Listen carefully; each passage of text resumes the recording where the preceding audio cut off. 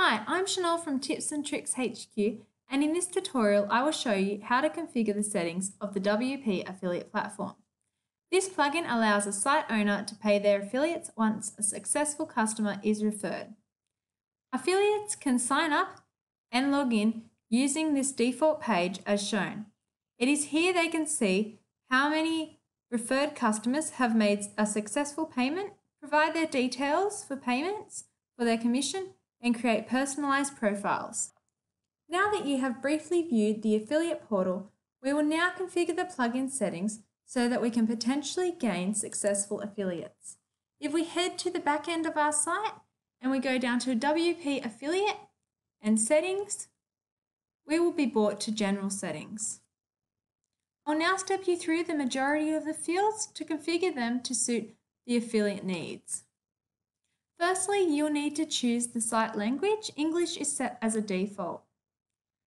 Scrolling down, you'll need to give your affiliate site a title. I've given mine Blogger HQ affiliate site for the purpose of this tutorial. The next field is cookie life, which is the number of days an affiliate will be able to be rewarded for referred sales.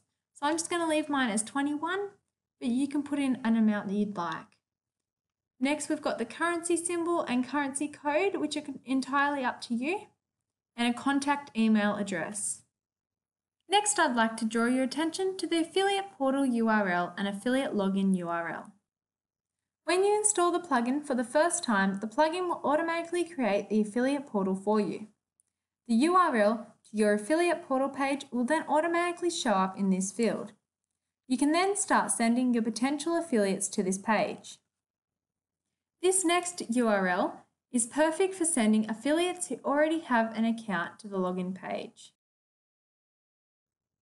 Scrolling down further, you'll see a Terms and Conditions URL field. This is where you can paste in the URL of a Terms and Conditions page if you have one. If not, just leave this blank as I have.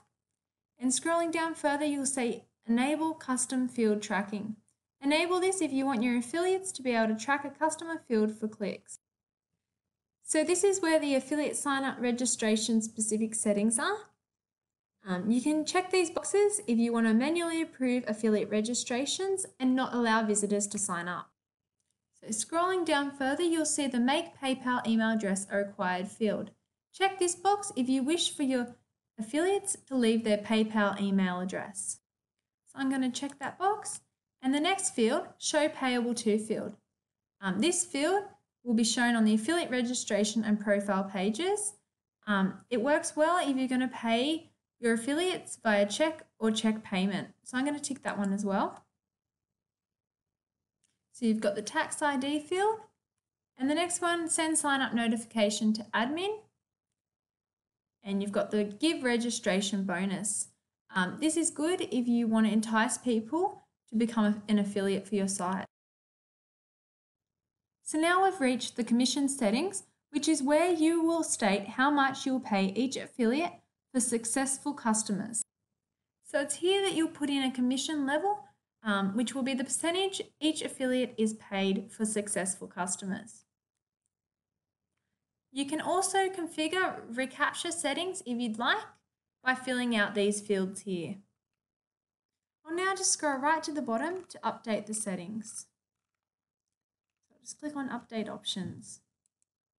Now that we have updated and saved the general settings in the WP affiliate platform, we'll now move on to the email settings. So in Notification Preferences, send commission notifications. Check these boxes if you want to send notifications to affiliates and to admin. You'll need to check this box if you want your affiliates to be notified once their account has been approved. The next stages of the email setup is where you can configure each email accordingly. For now, I'm just going to update my options. I've now configured my settings of the WP affiliate platform, and you've viewed what the WP affiliate portal looks like. That brings us to the end of this tutorial. If you still have any unanswered questions, I recommend you head over to the forum or email us.